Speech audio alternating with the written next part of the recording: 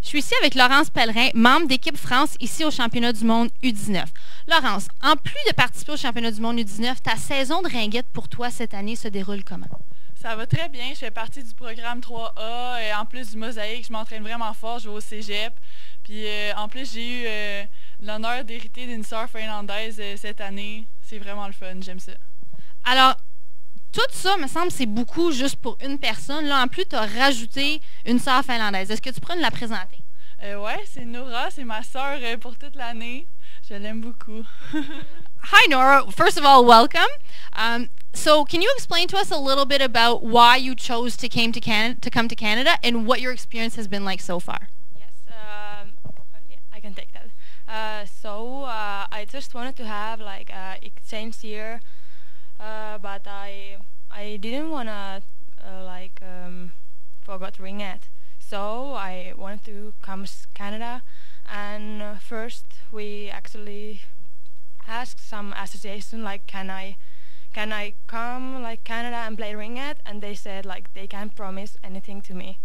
So we were by our own. So we emailed to Ringette Canada and asked like help, like if some team is interesting to take me for 1 year play ringette.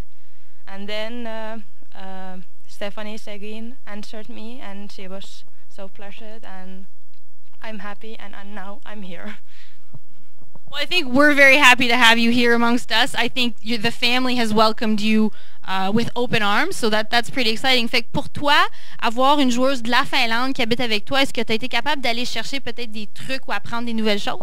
Oui, c'est sûr. Là, à chaque jour, j'apprends des nouvelles affaires avec elle. C'est vraiment mon amie. Puis ça a cliqué dès le début. On a commencé à se parler. Jamais eu de froid ou de malaise. On est commencé à devenir amis puis sœurs dès le début. Alors, est-ce que en fait, d'avoir une Finlandaise à la maison, est-ce que tu as appris à parler le finlandais encore? Non, pas vraiment. Est-ce que tu vas t'essayer? Est-ce que tu as un ou deux mots que tu peux partager avec nous aujourd'hui? Ouais, je sais comment dire. Je m'appelle Laurence. Minna Olen Laurence. Ben, c'est pas mal mieux que moi et probablement la majorité des gens qui nous regardent aujourd'hui. Alors, je te remercie beaucoup. Before we go, can you explain to us a little bit about the differences in playing in Canada versus playing in Finland? Yeah, sure. I think in Finland, when we made on ice, the movements are bigger. We use the whole ice, of course Canadian too, but it's more like choo-choo and straight goal. It's different, but I like both styles. Well, thank you very much for joining us today. Merci beaucoup de nous joindre aujourd'hui. Pour terminer, l'expérience championnat du monde, est-ce que tu aurais rêvé de faire ça un jour? Tu le vis aujourd'hui. Comment ça se passe? Oui, c'est vraiment une expérience inoubliable. Sérieusement, je m'attendais pas à ça. Je me suis fait des nouvelles amies, j'ai rencontré plein de nouveaux mondes, puis ça permet d'atteindre un autre niveau de ringuette que pas beaucoup de personnes peuvent se rendre là.